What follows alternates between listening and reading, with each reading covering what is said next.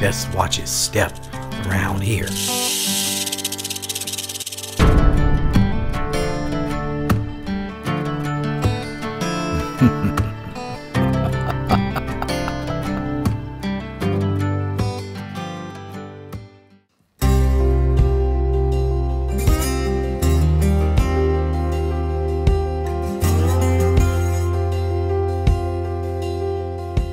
I can't believe he had the face and grace to come a-prowling up here on Thunderhead Mountain, electioneering for votes and shaking hands with every darn critter on it.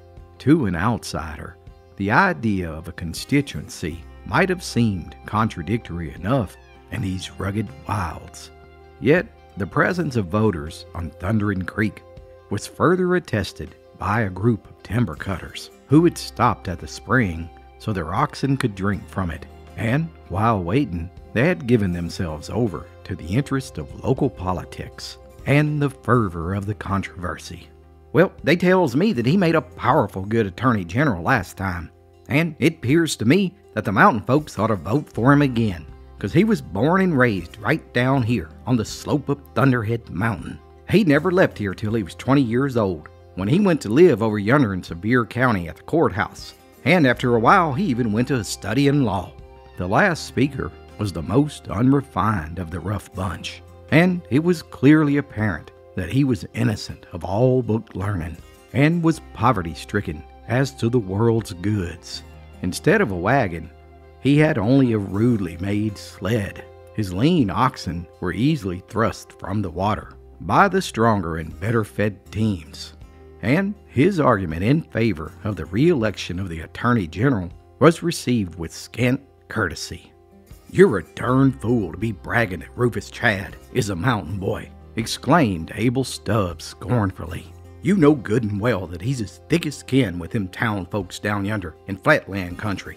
And just look at all the good men folk from Thunderhead that he's done put in jail. And after all they've done for him too, it was our vote that elected him the first time he run. I tell you, it was the voting folks on Thunderhead that carried Rufus Chad. And what did he do? If it hadn't been for his term of finally giving out, he would have jailed this whole mountain after a while.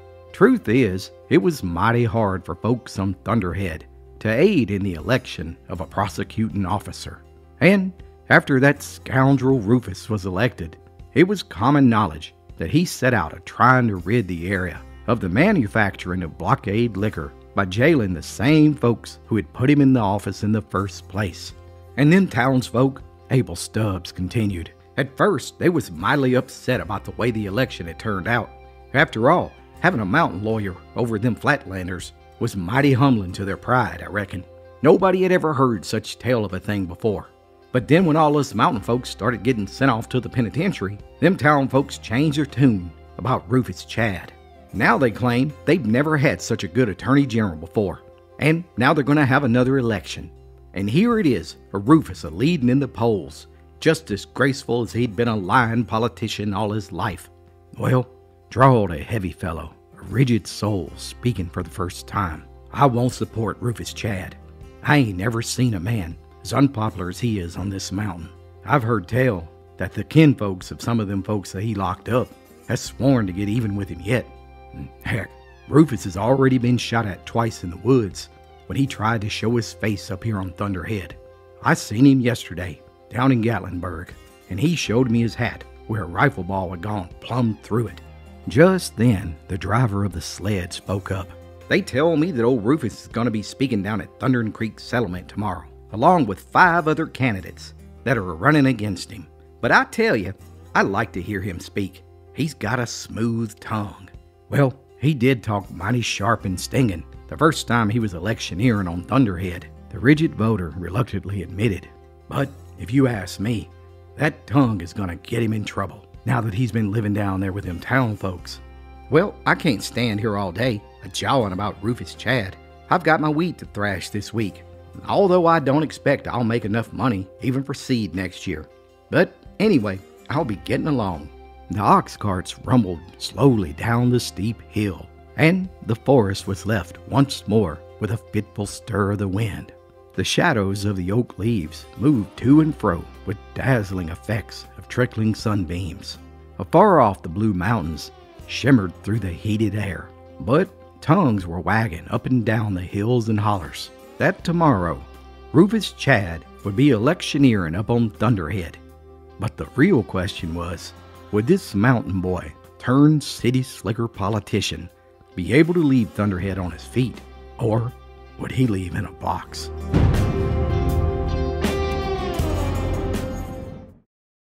Hey guys, JD here. Click the link below to check out my new book. It's full of stories just like the one you're listening to right now. Now, back to the story. The settlement on Thundering Creek could only be reached by the winding wagon trails that led up for miles on the side of Thunderhead.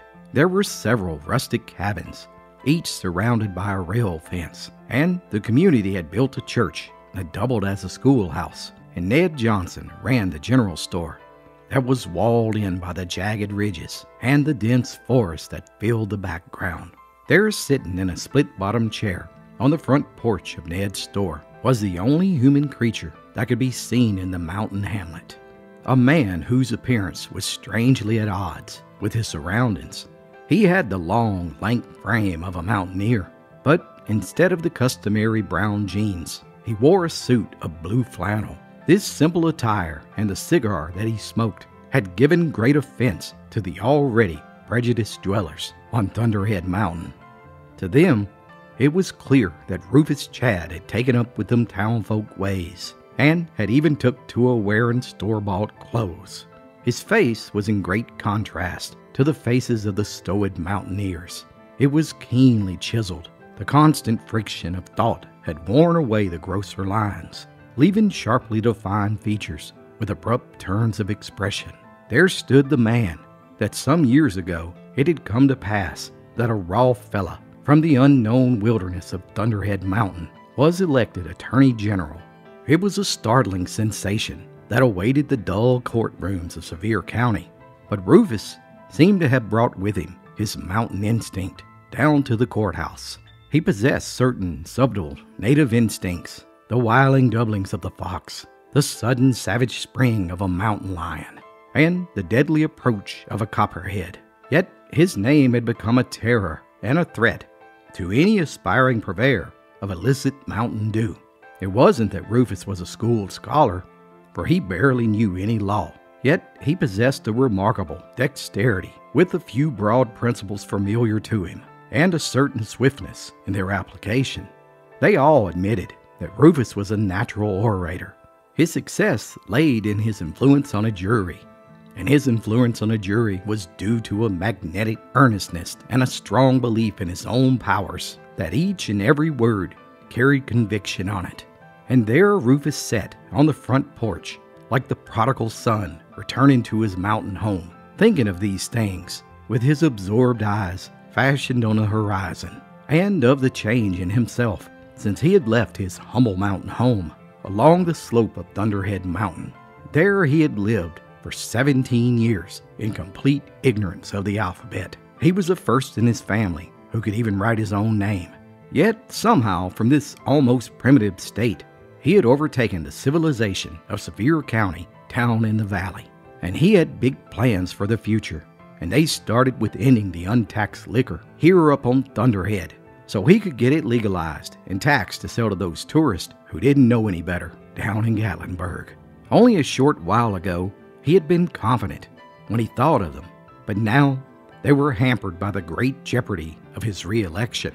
He had experienced a stiff rebuttal in stumping Thunderhead. He had been called upon by the small but rowdy crowd to justify the heart-bearing and prosecution upon Josh Green for making 3 jars of corn whiskey to put food on the table for his family. But Josh was given 7 years in the penitentiary for exercising nothing more than his God-given right to make corn liquor. The opposing candidates capitalized on these attacks. They charged Rufus with his most brilliant exploits as ingenious perversions of the law and attempts upon the liberties of the people. Rufus justified his past conduct by the curt declaration that he had done his duty according to the law, and then he asked for the votes of his fellow citizens with an arrogant attitude worthy of any low-down lying politician. Now that the debate was over, the afternoon was wearing away, and the lengthening shadows were shifting across Ned's store. A sound broke the air, other than the muffled thunder of the falling water in the distance, and the droning sounds of the katydid. There come from the rocky path, treading through the forest, the regular beat of horses' hooves, and in a few moments 3 men rode into the clearing. Their arrival brought Thundering Creek to life, as sun-dry, feminine faces were thrust out of the rude windows. Passels of unkept children started up from unexpected nooks. Even the storekeeper strolled to the door and stood with his pipe in his mouth, leaning heavily against the frame. And Rufus Chad changed his position with a slow, lounging motion and turned his eyes up the road.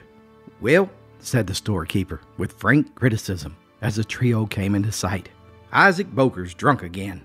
It's the nature of the critter, I'm a-thinking. He's been to the still, just as sure as you were born. And I hope it ain't a dancing drunk. The last time he had a dancing drunk, I tell you, he bounced up and down the floor and hollered and sung and such, and made such a disturbance that Thundering Creek folks were kept awake till daybreak. Nothing could stop him. Well, a few months behind bars will help him out a little, I'm a-thinking," drawled the lawyer. "But that ain't the right sort of talk for a candidate, Rufus," the storekeeper Ned admonished him. "And it ain't safe nohow for such a slim, stringy boy like yourself to be talking that way about Isaac Boker. He's a tremendous man, and strong as an ox, too." "Oh, he ought to be put under lock and key," Rufus replied. "That would sober him up. I wish these dancing drunk fellas could be sent to state prison. Why, I could make a jury think 10 years was almost too good for that fella. I'd like to see him try to get away from me in my courtroom." The 3 men had dismounted, hitched their horses, and were now approaching the store. Rufus Chad rose to shake hands with the foremost of the party. "I never looked to find you here, Rufus. I thought you'd have left Thunderhead like those other candidates did, as soon as all that promising and lying was over, down at the debate," said one of the arrivals. "What have you done with the other candidates?" "Well, I left them behind, like I always do, and as I expect to do come next Thursday, if I can get you to promise to vote for me," Rufus said with a hearty chuckle. Yet Isaac never so much as cracked a smile as he turned the quid of tobacco in his cheek when he finally spoke. "Well, I ain't gonna vote for you, not nary one time." "Well, I'm sorry to hear that," said Rufus. "Can I ask why?" Now, Isaac Boker wasn't the type of man to waste time arguing, but he steadied himself as well as he could do, and he looked vacantly into Rufus's eyes. But still he hesitated, with a sudden anger inflaming from his bloated face. Rufus waited for a moment for a reply, and then he turned carelessly away. "Well, I best be getting back down to the valley. All that sitting in that chair has sure plumb wore me out." Just then, Isaac Baker finally spoke. "Well, if you were where you ought to be, a-following a plow, instead of putting good men in jail, you wouldn't get a chance to tire yourself out from sitting in a chair. Hell, they tell me that you don't know no more about the law than a mountain fox." Rufus laughed, and he sneered too. His patience was evaporating with these men, dressed in homemade clothes. Still, he restrained his irritation as Isaac went on. "If you ask me, any man too good to follow the plow ain't good enough for my vote, and that is why I ain't gonna vote for you." Just then, the politician's eyes narrowed. He was feeling cocky. "Well, fella, I don't need your vote," Rufus said sharply. The burly fella paused for a moment. With his wrath rising, he exclaimed, "You're the damnedest critter I've ever seen in this country, Rufus Chad. You got the nerve to come electioneering on Thunderhead Mountain. I got a good mind to break this empty bottle right across that pumpkin head of yours," he said, raising his clenched fist. Well, hold on there, sir. If you come a step closer, I'll be forced to press charges on you down back at the courthouse. And I'm a powerful man, one that you wouldn't mess with if you had any sense at all," Rufus said. Just then, a bystander spoke up. "Well, Rufus, that's a mighty powerful, curious tale to go around the mountain. After all, you've done all you can to torment your own folks up here on Thunderhead, the same folks that elected you afore. And then you finally got the nerve to come back up here again. And the first man that says he won't vote for you, you threaten to put him in jail."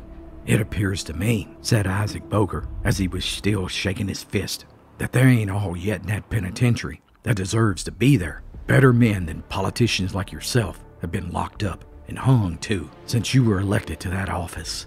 In that moment, there was a sudden change in Rufus's attitude. There was a strong tension of muscles in his neck, and the quickening of blood showed in his scarlet face.